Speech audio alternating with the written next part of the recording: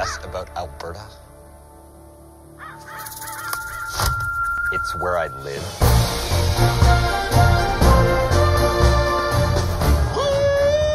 Fort Mac! I've been up here like driving heavy haul for, I don't know, like 7 years. I pretty much got everything I ever wanted in life. Check this out. It's a pretty long drive to my work site, so I mostly just watch movies. I know people say that, like, there's problems here, like, but whatever. Like, Fort Mac is the greatest place I have ever lived. And I've lived in Edmonton, Red Deer, and Kelowna. Pretty much everything you ever need is right here. It's the Peeler Bar where I met Shannon. Except now she works at Moose Knuckles. Moose Knuckles is like the premium hangout. If you're looking for a hottie, she's probably in here. Hey, Shannon. Shannon. Shannon. Shannon.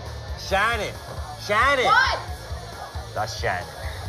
She's some kind of native, and we are all kinds of intimate. So I met Conrad when I was working at Showgirls. I didn't dance for him or anything.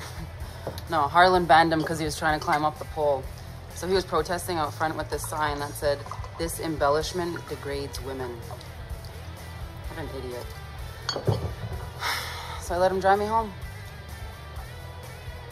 She might almost be like too hot, you know? Like last Friday I was getting this lap dance from like a double blonde, and the whole time I just kept picturing Shannon. Like, you should not be fantasizing about your girlfriend while you're getting a lap dance. It's not fair to anybody. Crap.